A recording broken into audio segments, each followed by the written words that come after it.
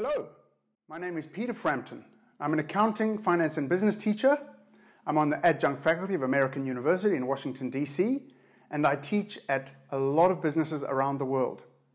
The significance of that is that I get to see people learning accounting, but specifically I get to see what people don't understand about accounting, the thinking errors and misunderstandings.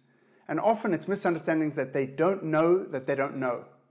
So today we're going to cover the top misunderstandings in accounting. In order to understand these top misunderstandings, it's very important that you understand this diagram behind me. It's called the BASIS framework. It's a very powerful representation on a single page of how accounting works. It's very simple. Let me explain briefly. There are 5 parts to this diagram: assets, liabilities, equity, income, and expenses. The top 3 boxes are what you've probably heard of as the balance sheet. The bottom 2 boxes are what you've heard of as the income statement. It has a line up top here. That's very important. It describes whose story is being told. So just imagine that we're putting a name in there, ABC Incorporated.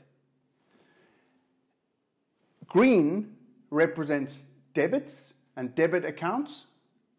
Yellow represents credits and credit accounts. We'll put numbers on this framework in a minute.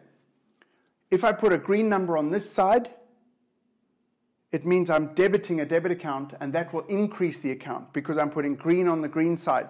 Let me show you. If I put a green number on the green side, it causes an increase. But if I put a yellow number on the green side, it'll cause a decrease because I'm crediting a debit account. That's how debits and credits work.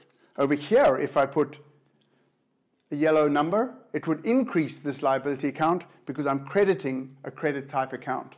But if I put a green number in a liability account, it would decrease that account because I would be debiting a credit account.